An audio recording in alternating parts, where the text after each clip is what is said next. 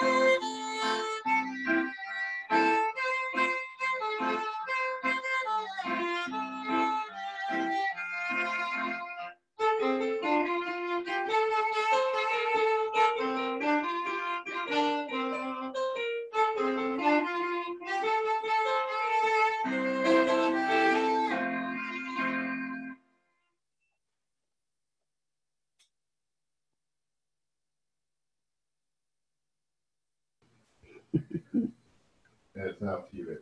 Yep. No, it is. I can't get my camera off. Sorry. Yeah, you see. There we go. Shout praises to the Lord, all the earth. Worship the Lord with joy. Enter his presence with joyful singing. Acknowledge that the Lord is God. He made us and we belong to him. We are his people, the sheep of his pasture. Enter his gates with thanksgiving and his courts with praise. Give him thanks. Praise his name, for the Lord is good. His loyal love endures, and he is faithful through all generations. Good morning, everyone. I welcome everyone to our, I guess it's a joint English service. I'm Robin Stafford, also known as Mrs. Michael Stafford. Yay! And I am grateful for that. I am grateful to be Mrs. Michael Stafford. I am grateful for this time together. We are living in unprecedented times, and we are blessed to have these online resources to help us continue to meet together. This is our time to worship, and I believe our time together will be God-honoring and a blessing to each one of us. To begin this worship time, let's start with gratitude. The Bible tells us to enter his gates with thanksgiving.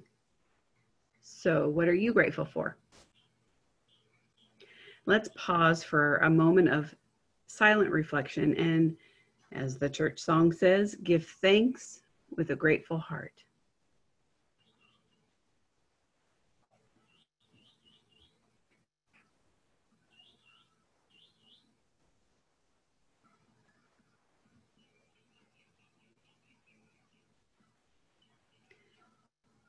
Lord God, we are grateful to you for all that you are and all that you do, because you love us. Lord, make room in our hearts and our praise for your presence now, and be glorified, for you are welcome among your people. In the name of your Son, Jesus. Amen.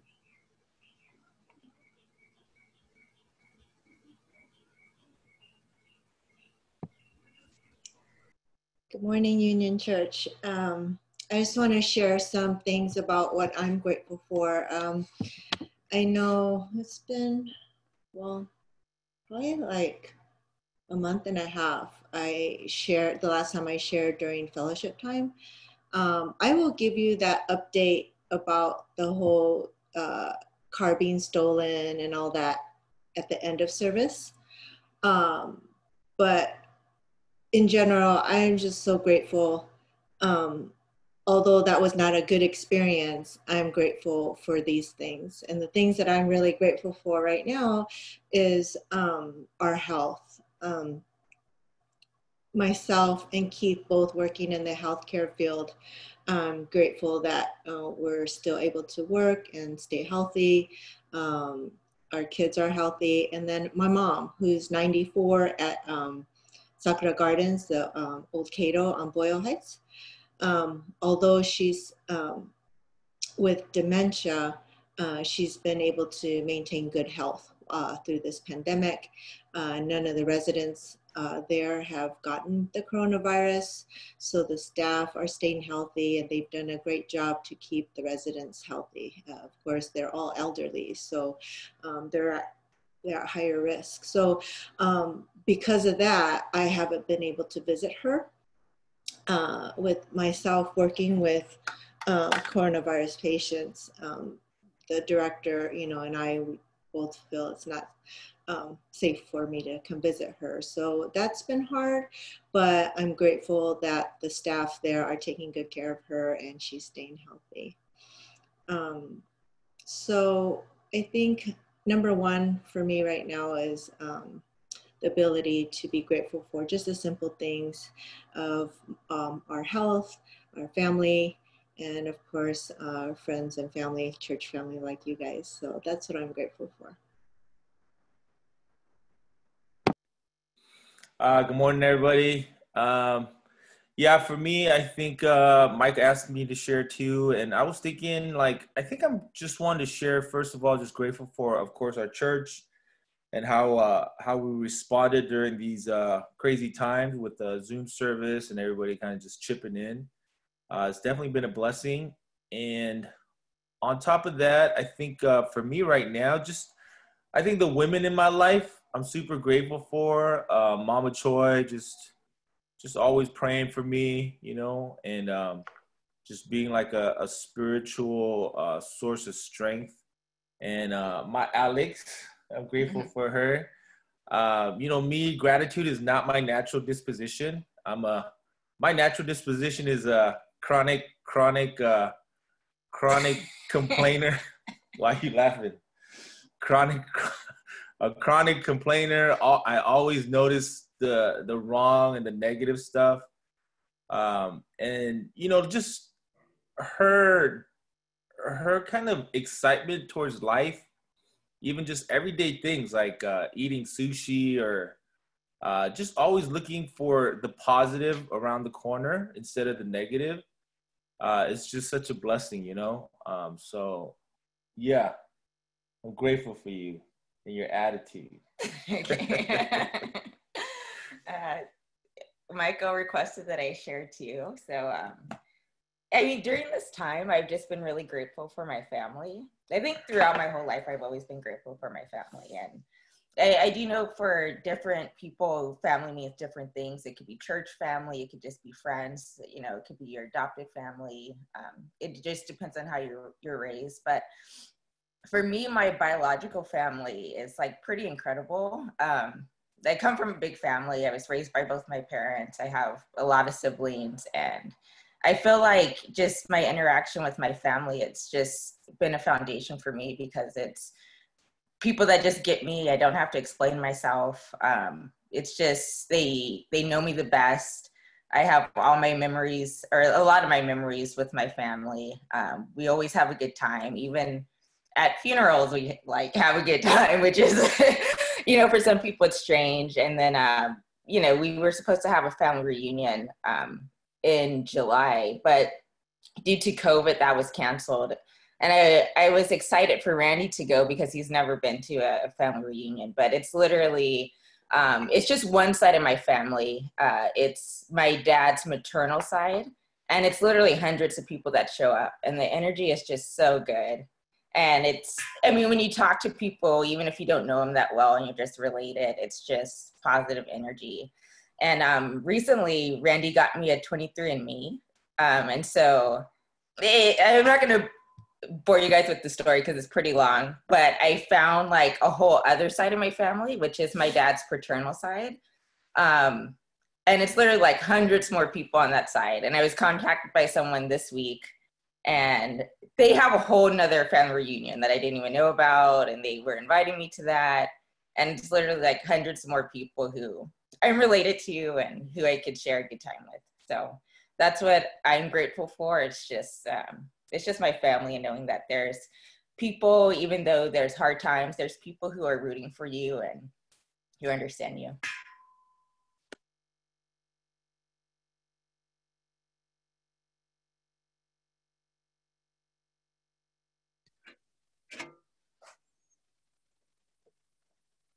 Hey, Cynthia or Dan, if you're there, we'd love to hear from you.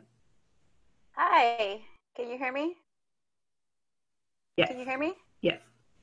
Okay, so I'm really grateful that God didn't give up on me. I've been sober for almost 5 years, 4 years and 8 months, and He's given me a whole different life, a life where I'm grateful every day to just the things that He's showing me as my job, my new friends, even restoration in my family, with my kids. It's been really hard getting back into their lives, but He's given them a heart to come back to me. And that's what I'm grateful for. So every day it's a joy. Every day it's something new. And because I know it's not me, because I would never have a heart for ministry. This is not my, like Randy said, it's not my nature.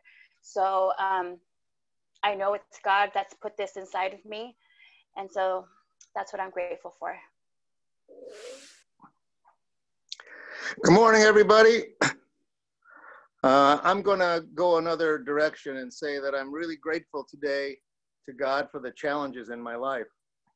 You know, the whole world is pretty challenged right now, globally and nationally and locally, and in our little church and in my own family. And I just want to say how grateful I am, because God puts these challenges into your lives to help you to grow spiritually. And God always promises not to give you more than He can handle.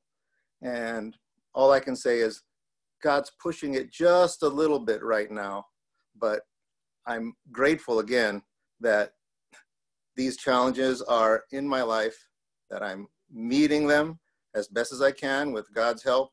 And I know that when this is all over, that we're going to come out of it better. So thank you, God, for the challenges, and thank you for providing us the solutions.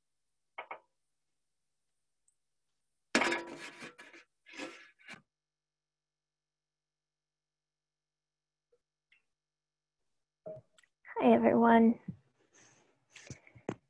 Mine is going to be a little longer because I have a reflection to share as well. So don't despair. I will end.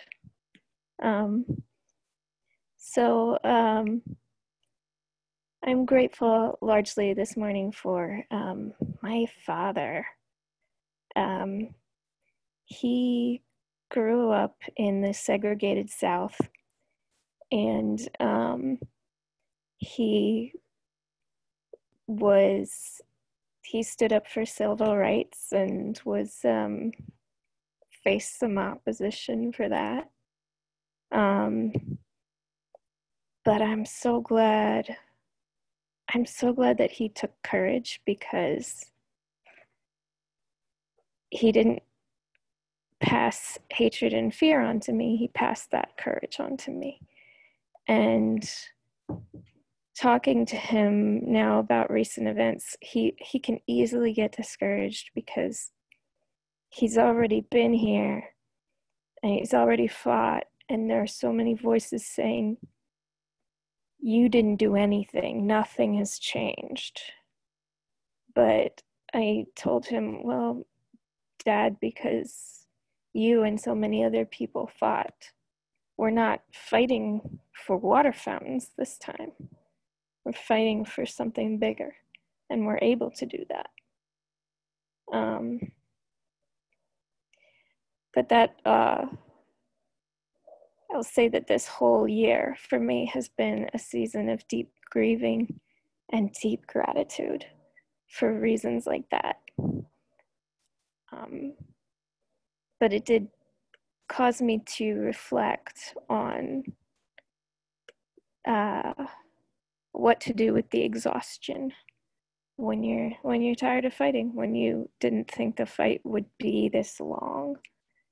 And so I wrote this. I'm going to read it off of a paper. So what do you do what do you have left when you have no energy left to be angry? When you are out of tears? When that brick wall of wrong is still there and you can't move it, but everyone around you says keep pushing anyway? Maybe this time. Maybe this time. Maybe this time. And meanwhile, all creation groans, and we ourselves groan for adoption, redemption of our bodies, for freedom. For we were saved in this hope, but hope that is seen is not hope. For why does one still hope for what he sees? But if we hope for what we do not see, we eagerly wait for it with perseverance. We wait. We stick it out and we wait and we pray and we think, maybe this time. But we still don't know how to fix it. Maybe this time. But the opposition is too strong. Maybe this time. But the problem is more complex than we ever imagined. Maybe this time. But we're exhausted. But scripture tells us something else about this waiting. It says, likewise, the Spirit also helps in our weakness. For we do not know what we should pray for as we ought. But the Spirit himself makes intercession for us. And how does he do this? Groaning. Groanings which cannot be uttered. And God, who knows our hearts and minds, knows the complexities of our problems, knows that what he alone can do with it, and knows the end of the story, groans for us. If he can intercede with our pain, let us eagerly await the hope he has promised.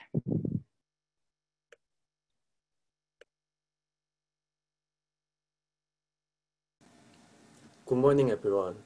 Let's praise together. The song we'll be singing is Living Hope.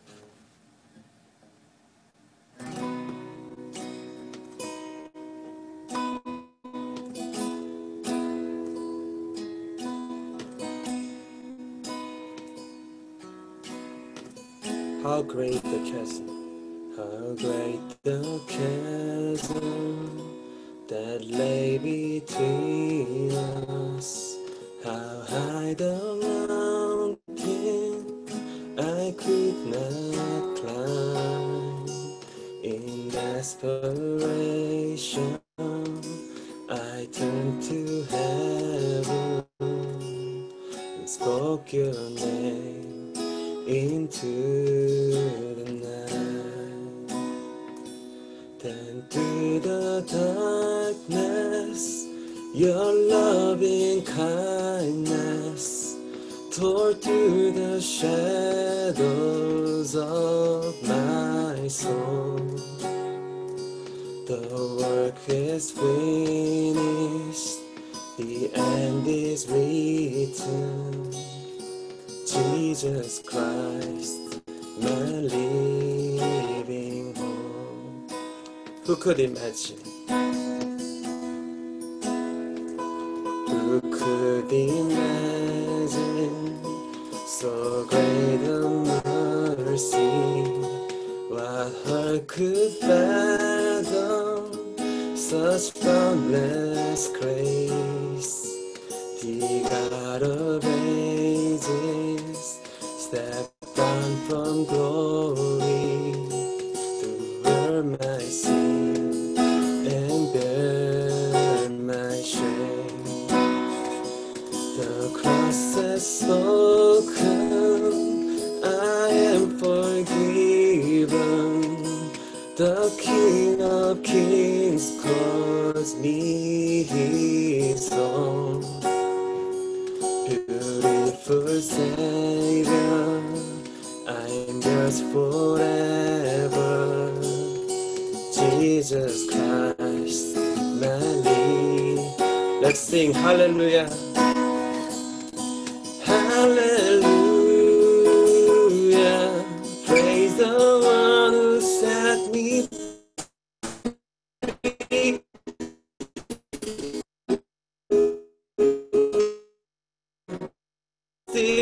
This who have broken every chain. There's salvation in you, Jesus Christ, my living hope. Hallelujah.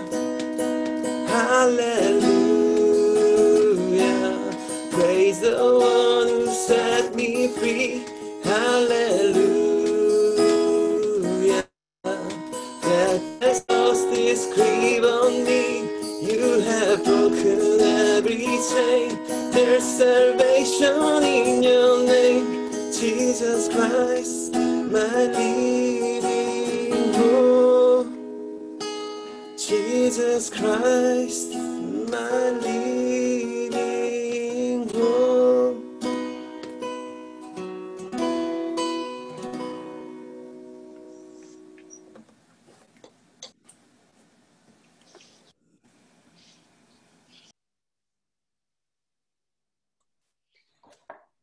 Grant us, Lord God, a vision of your world as your love would have it. A world where the weak are protected and none go hungry or poor. A world where peace is built with justice and justice is guided by love. Give us the inspiration and the courage to build it through Jesus Christ our Lord. Know, O people, the Lord has told you what is good, and this is what he requires of you: to do what is right, to love mercy, and to walk humbly with your God.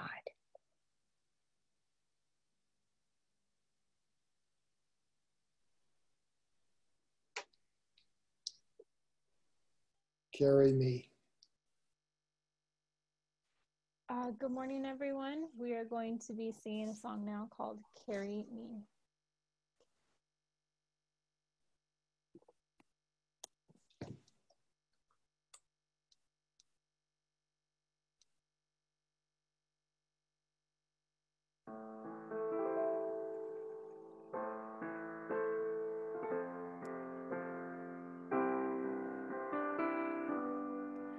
In the moments where I'm weakest, I lift my eyes to see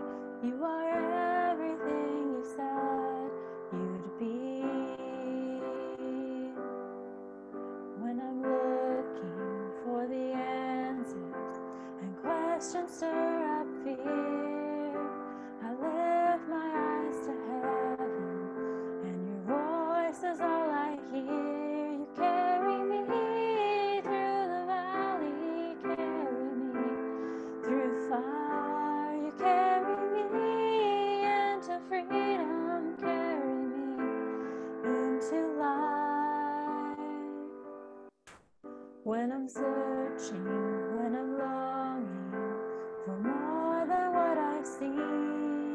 It's your love that keeps me steady and my heart from wandering. You carry me through the valley, carry me through fire. You carry me into freedom, carry me into life. You carry me up the mountain, carry me to the heights where I understand your story, where faith is not a fight.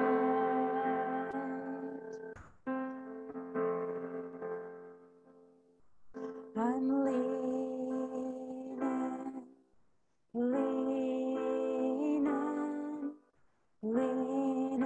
on the everlasting arms, leaning on the everlasting arms. You carry me through the valley, carry me through fire. You carry me into freedom, carry me into life. You carry me up the mountain, carry me to the heights where I understand your story, where faith is not a fight.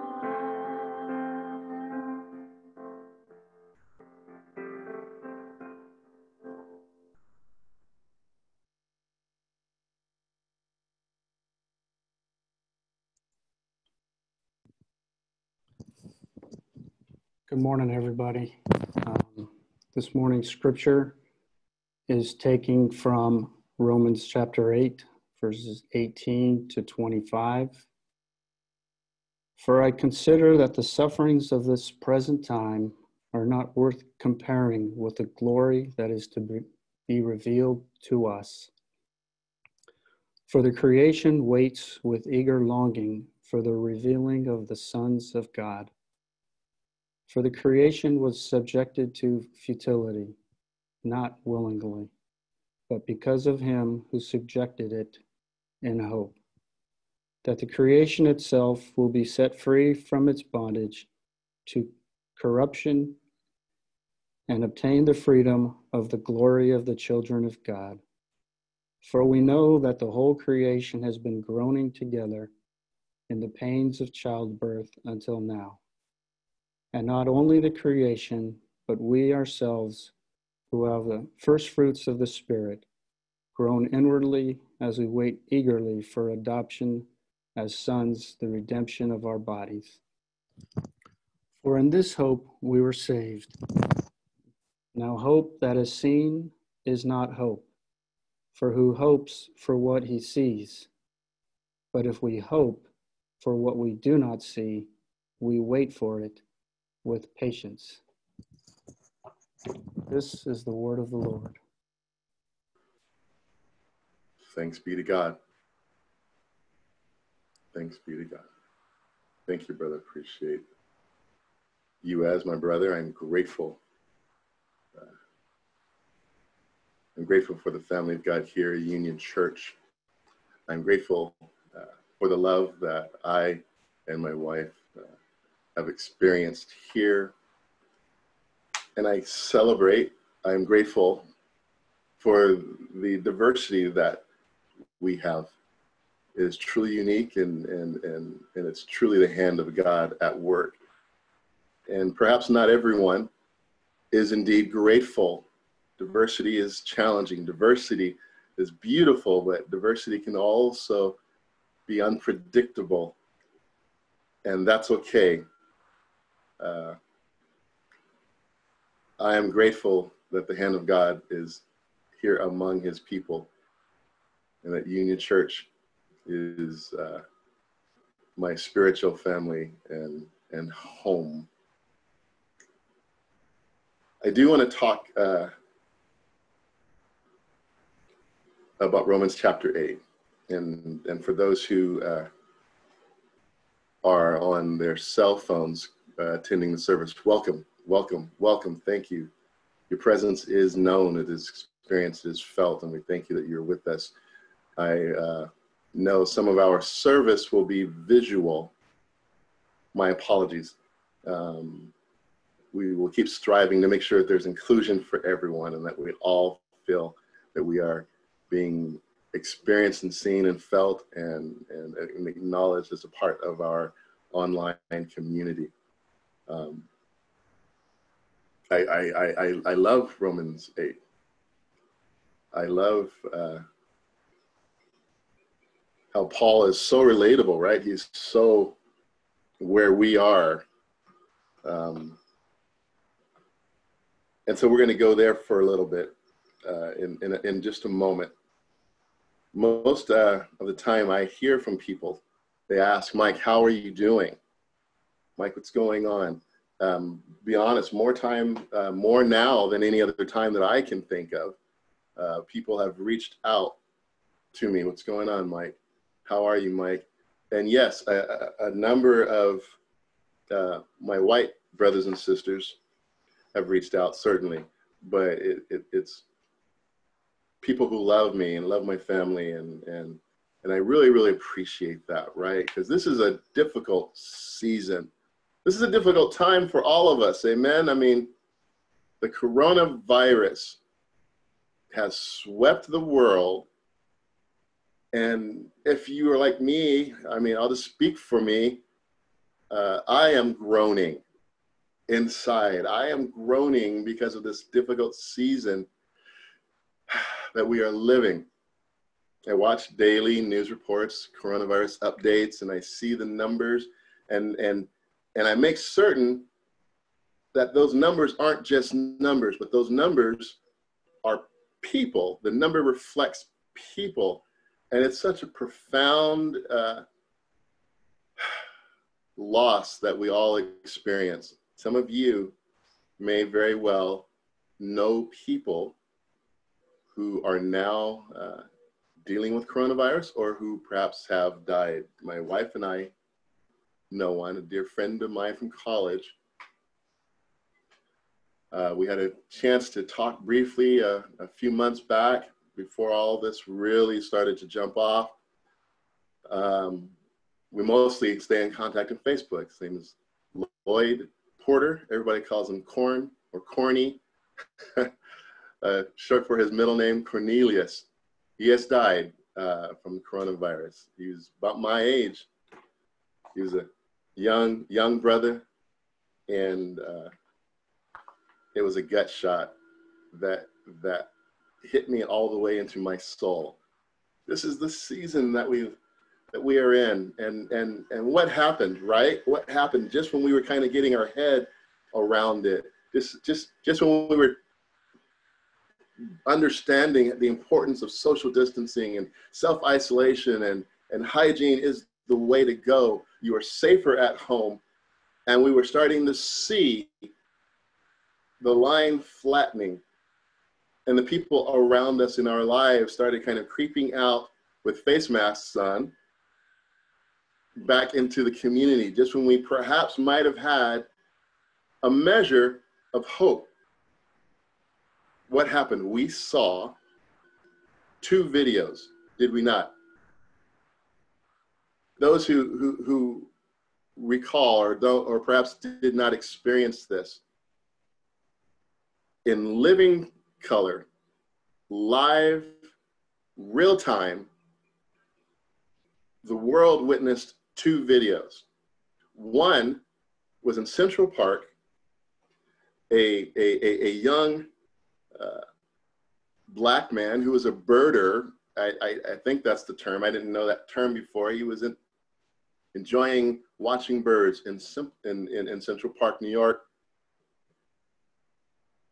minding his own business. And then a woman, a white lady, we understand her name to be Amy now, Amy Cooper, his name, Christian Cooper. There's no relationship. Christian is African-American. And that's going to be the last time I say that, just let you know, for reasons that we can go over if you want to ask. Christian is a black man, and Amy Cooper a white lady, was walking her dog, if you could call it walking, I'm not trying to throw nobody under the bus, just revealing what we saw, without the leash, which was the way to do it, which was the order. Everybody knew that, and she knew that.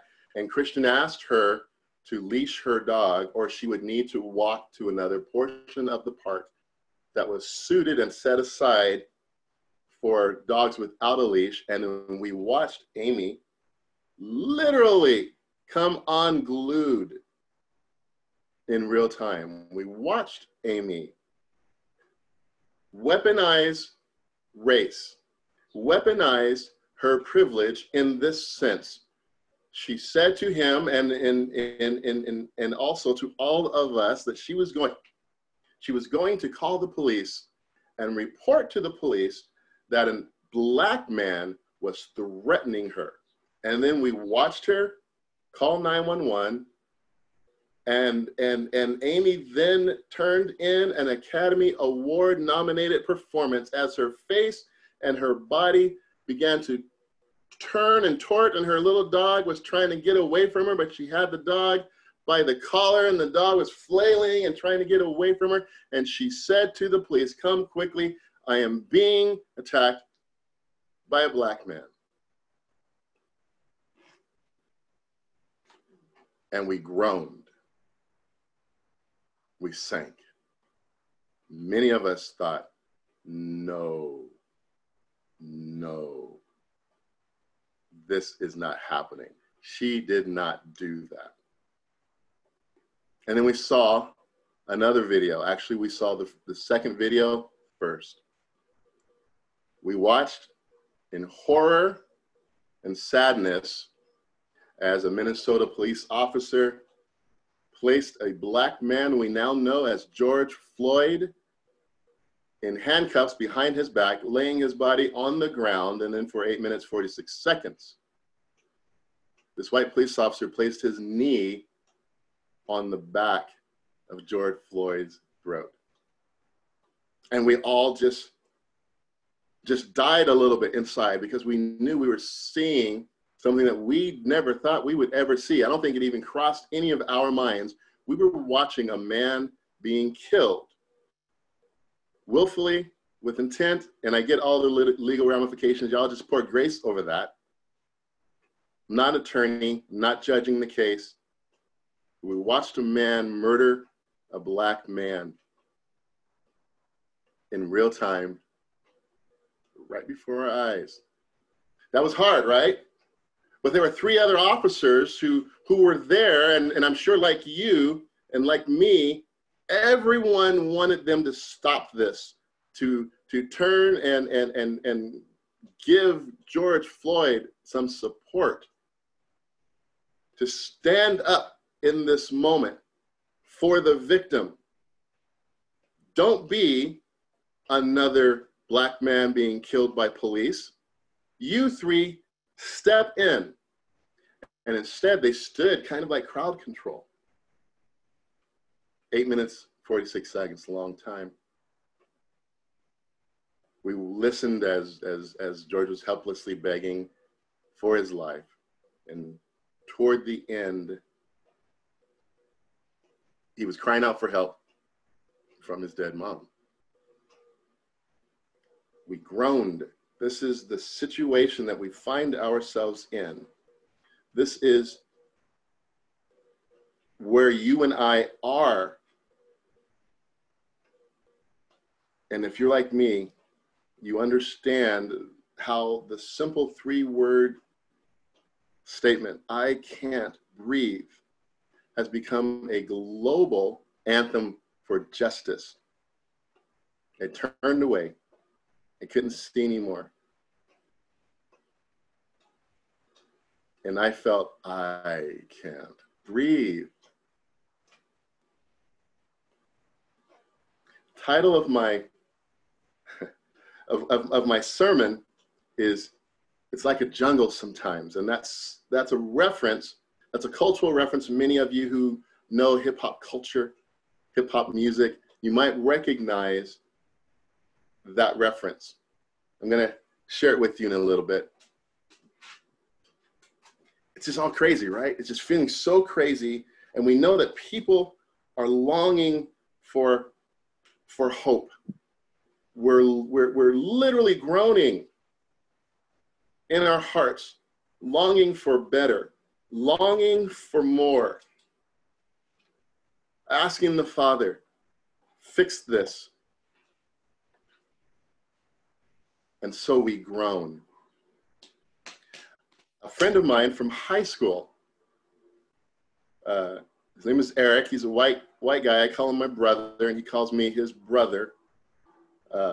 Sent me a text. I check on these guys all the time. I sent him a text in the morning, June 9th. Hey, man, how are you doing? What's going on? I'm praying for you guys. This is hard on everyone. And he replied privately. I'd like to read part of his text to you, if I may. He says, this text is just to you, my brother. I've come to better understand as an equity-minded person how painfully institutional racism has been in Black people. I am reminded of shocking moments growing up with you and the guys witnessing racism directed at you, my friend. The old man wearing blackface at our performance at the old folks' residence. The country club in Fig Garden incident where the two older white men wondered aloud in the restroom if you were lost while we dressed to perform with the city singers. And watching you respond with calm and grace while I stood by dismayed that this was actually happening in modern times. I am no longer content to sit aside and just use virtue signaling to say I am in solidarity. I'm mobilizing to take action and accept my complicity as part of these larger institutions. He works for a theater department. He works for a regional theatrical program, and he begins to then share these initiatives that he is going to immediately enact. He ends with, there is hope, there is light. Much love to you, my brother. I will not be the man I am today. I would not be the man that I am today without you, Mike. Our spirits are groaning, and it feels very crazy out there. It literally feels like society, maybe even the earth, maybe all of nature is kind of pulling at the seams, right? So there's this, I'm of the hip hop culture. I love some good hip hop. I'm more of an old school dude because that's when I was growing up and first experiencing it. In 1982, a song came out by a hip hop group from the Bronx called Grandmaster Flash and the Furious Five. That's how I have to say it. You got to say, and the Furious Five. You can't just say Furious Five. One word hurts. The chorus of their song has stuck with me all of my life. And I started my sermon, I titled my sermon based on their song. If you will, I'm going to show you about a minute, 12 seconds. And maybe you can pick up within the song, the phrase, it's like a jungle sometimes.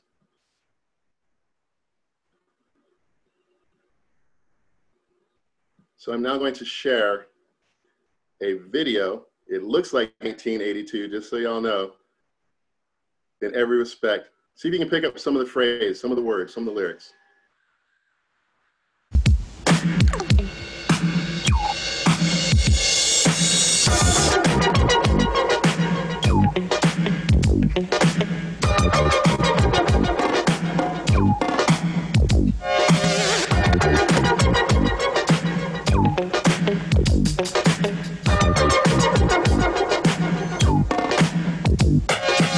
It's like a jungle sometimes, it makes me wonder how I keep from going under.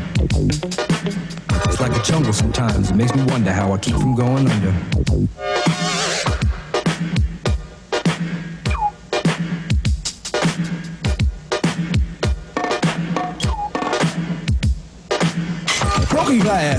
everywhere. People on the stage, you know they just don't care. I can't take the smell, can't take the noise. Got no money to move out, I guess I got no choice. Rats in the front room, roaches in the back, junkies in the alley with the baseball bat. I tried to get away, but I couldn't get far, cause a man with a tow truck repossessed my car. Don't push me, cause I'm close to the edge. I'm trying not to lose my head. It's like a jungle sometimes, it makes me wonder how I keep from going under. It's like a jungle sometimes. It makes me wonder how I keep from going under. There is a whole movement that began when we all heard the anthem, "Don't push me, 'cause I'm close to the edge. I'm trying not to lose my head." I felt like the world exploded with a loud, finally, someone is saying and sharing my truth. It's like a jungle sometimes. It makes me wonder how I keep from going under. I believe that the Apostle Paul understands that anthem. It is a cry for help. It is a cry, a stand for justice. The song is called "The Message," and the message went global and created a new hip-hop sound, a sound of justice, a sound of protesting the injustices of the inner city. It became this movement, a protest platform where people who normally are marginalized, and we tend to overlook them. That's not so much a personal commentary on you and I. Jesus affirmed that, did he not? A man was on his trip and came upon robbers. They beat him almost to death, laying there on the road, on the major roads, only one road. He was there, people coming and going, and they overlooked him. They sidestepped him. They went on the other side of the road, which was a very, very, very dangerous thing to do, because the road on the other side was a cliff, certain death. But they'd rather go all the way around and try to navigate certain death than stop and deal with the poor man beaten and bruised on the road. So this is a worldwide issue. This is a humanity issue. So I believe Paul the Apostle groans and groaned like you and I did. I love Romans 8 because Romans 7, it's such a powerful reflection of my own heart. And Romans 8 starts with, therefore, I'm using a different link, I'm doing a different version here. Therefore, there is now no condemnation. I love that. I love that. For those who are in Christ Jesus, there is no condemnation. It starts with therefore, or in some translations may say, so now. And my dad would always say, whenever you see something like therefore at the beginning of a statement, you have to immediately wonder, well, what was there before? And so chapter 7 ends with the Apostle Paul struggling and sharing his inner struggle. Let me read just a little part of it. If you have your Bible or your Bible app out, I'm looking at the Romans 7 down at the bottom, verse 25.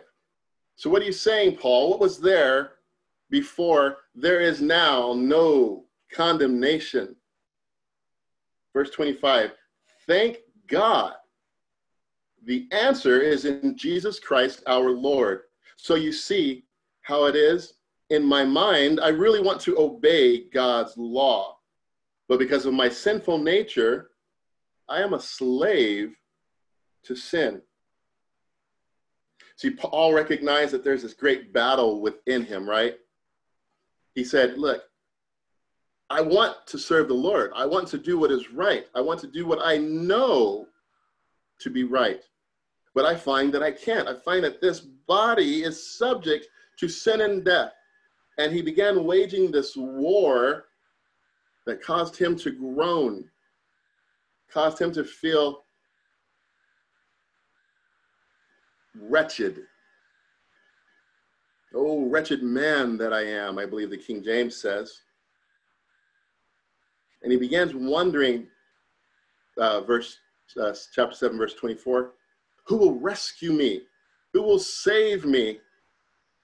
I need to be liberated from this slavery to sin and death, this sinful body of mine. Who will rescue me from this body that is subject to death? And then he, as if the Lord speaks to him in his spirit, we're going to learn or talk a little bit about later in chapter 8, how all creation groans, how we groan, how Paul and the first believers in Christ Jesus were groaning, and even the Holy Spirit groans on our behalf. The Holy Spirit within Paul says, Paul, you belong to Christ, and Christ will set you free from the law of sin and death. And so Paul's like, verse 25, thanks be to God who delivers me through Jesus Christ our Lord.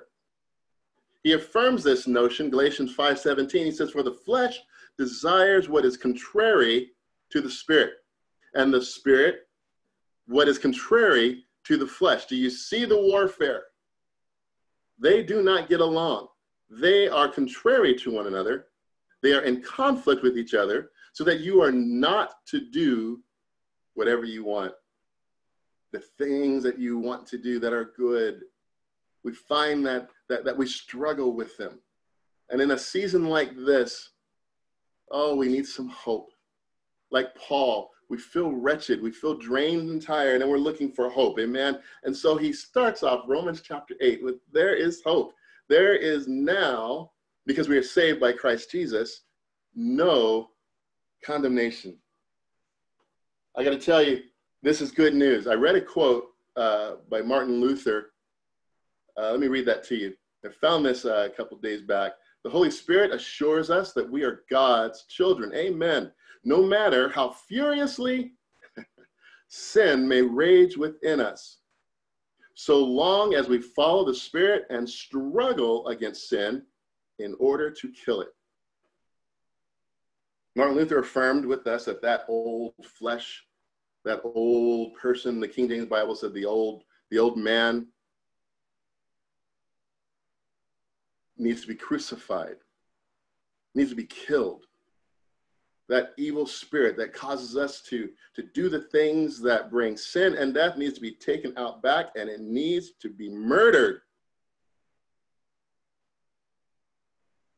But we know we don't have the ability to do that. So Martin Luther affirms, struggle, get in the fight, have the battle. You're not doing it by yourself. You have the Holy Spirit as your guide, your strength, your support. I know that for some we're like, yeah, that's good news. But you know, when you're hurting and when you're down and when you're depressed and when you need some good news, this is the good news. This is the news. The saving, transformative grace of Jesus Christ. That was his mission. That was his call. Listen to part of his inaugural address in found in Luke 4. He declares his mission. Why are you here, Lord? He says, the Spirit of God is on me because he has anointed me to preach good news to the poor. Blessed are the poor in spirit. Blessed are the poor in spirit. They'll see God.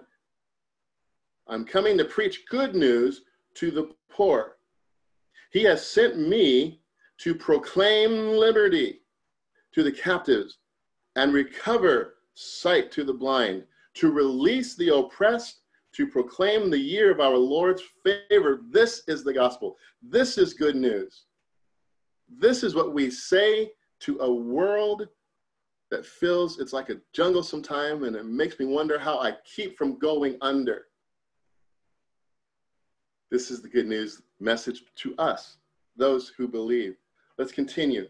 Paul declares, Romans 8, Verse 5, those who live according to the flesh have their mind set on what the flesh desires. We are seeing this. We recognize it in culture. How many of you recognize it within yourselves? But those who live in accordance with the Spirit have their minds set on spiritual desires, have their minds set on spiritual desires. The mind governed by the flesh is death, but the mind governed by the Spirit is life and peace.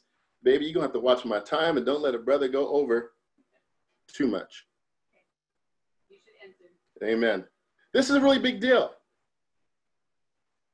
And it's so poignant. We see this. If you pay attention to news, or if you see what's going on in your own environments, we see this. And so we groan, desiring for things to be better. We groan, and creation is groaning. And have you seen the rebuke that the very natural world has been giving us?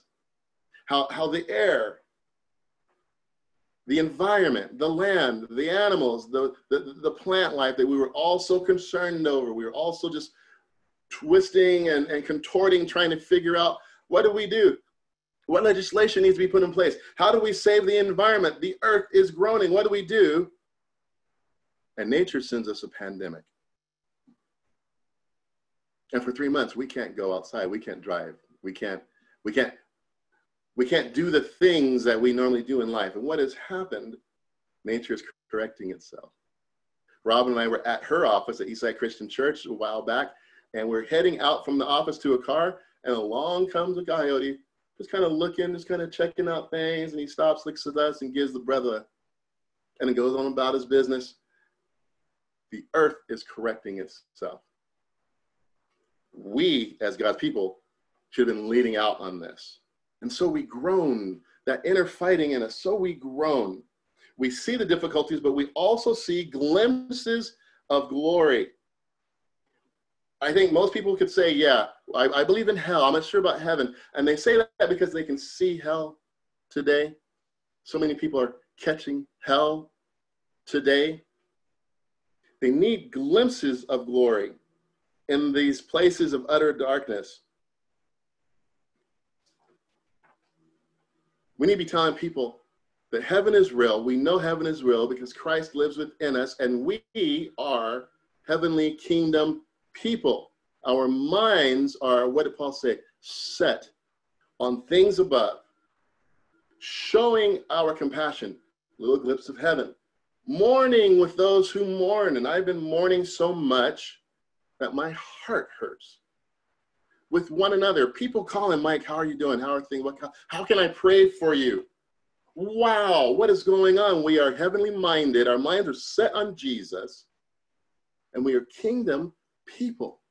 We are about the kingdom of God, the kingdom that Christ Jesus told his disciples, when you pray, ask the Father, who is the ruler of the kingdom of heaven, that his rule would reign here on earth, right? We say, your kingdom come, your will be done on earth as it is in heaven. Share those glimpses of glory. While we groan, we don't groan without hope. In fact, our groaning is with hope. We see even the earth itself is groaning, but we see glimpses of hope as the environment begins to correct itself. Amazing. There are glimpses of hope. This is what 2 Corinthians 5 says. He has committed us to the message of reconciliation. I wish I could park here. Don't got the time. Verse 20, 2 Corinthians 5:20. We are therefore Christ's ambassadors. And I would sure love to impress that on all of us. I am an ambassador of the heavenly kingdom. I am an ambassador. I represent the rule, the reign, the sovereignty, the governance of Jesus Christ. And how do I do that? What do I do, Mike? Continuing on. As though God were making his appeal through us, we implore you, Paul says, the church in Corinth, on behalf of Christ. Be reconciled to God. I believe, and I'm going to wrap up now. I'm wrapping up, baby. I believe we are experiencing, and I know you do as well because you are kingdom-minded people, we are experiencing a kairos moment, not chronos. We always, the ticking and the passing of time. This is a particular opportunity. This is a God opportunity. This is a God moment for the church to jump in the fight for justice. Not because it's cool, not because it's the thing that everyone's doing, not because if you want to be hip, if you want to be relevant, you get into this, because we are kingdom-minded people. Our own leaders of the PCUSA have made a statement. Did you see that online? Let me read very quickly a portion of the statement.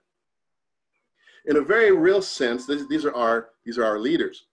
In a very real sense, during the colossal challenges of coronavirus and accountability, that's my phone. You hear my phone. Probably a creditor or someone wanting me to buy some.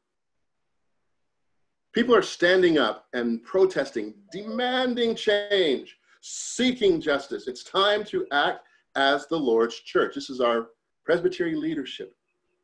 It is time to act as the Lord's church. What do we do? Tony Evans writes in a quote, "It's time now for the church to be what the head of the church, Jesus Christ, called it to be, the repairer of the breach in our culture." That's what we do.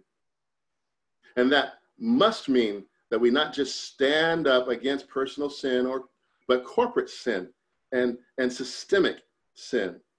Going on, our PCUSA leadership says, following more than a week of protests that started with the death of George Floyd at the hand of Minnesota police on May 25th, no longer can we hide behind not being controversial. This man is the Reverend Dr. J. Herbert Nelson II, and he says he is the stated clerk of the General Assembly of the Presbyterian Church. Continue on, we are all caught in this quagmire now. Can't avoid it. We are all in it now. How deep is our faith, he asks. How deep is our commitment to get into places we aren't familiar with and proclaim the gospel? Come on, kingdom people. The church, he says, is called to dismantle structures that put people in poverty and pain, to not only share the gospel, but share ourselves. We should not, these are glimpses of heaven, we should not be out here being told to go back to barbershops and beauty shops when you've got a virus going on, he said. What about the people at the bottom who are struggling? We're putting people's health, those who Christ came to save, in jeopardy in order to make a dollar. A statement that Nelson said he realizes he's making from a position of privilege. We don't have all the answers, but we have the commitment to press on with what we have. The only thing stopping us is the fear of what might happen if it doesn't work. Ever looking unto Jesus, fixing our eyes on heaven, and faithfully with groans, with hope, anticipating the full accomplishment of the work of Jesus Christ. I encourage you, I encourage all of us, I encourage my aching spirit.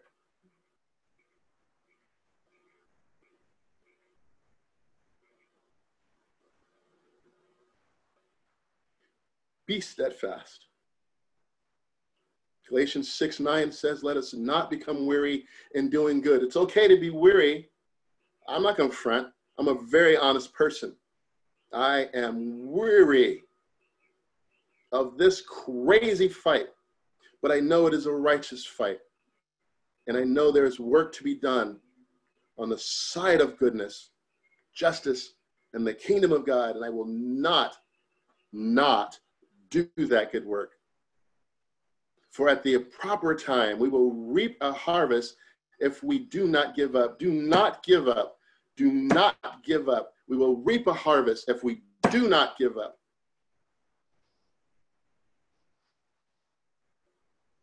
We are in an unprecedented time. This is a Kairos moment. And the modern day evangelical church must act. We must seize this moment. Let's pray. Father, we know there are times when we don't know what to do. We know there are times when it all seems so big and so daunting and so fearful. Give us courage. Help us look unto Jesus, who is the author and the finisher of our faith, who for the joy that came before him endured his suffering, endured the cross.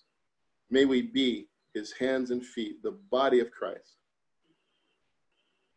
Teach us now to seize this Kairos moment. In your son's name, amen.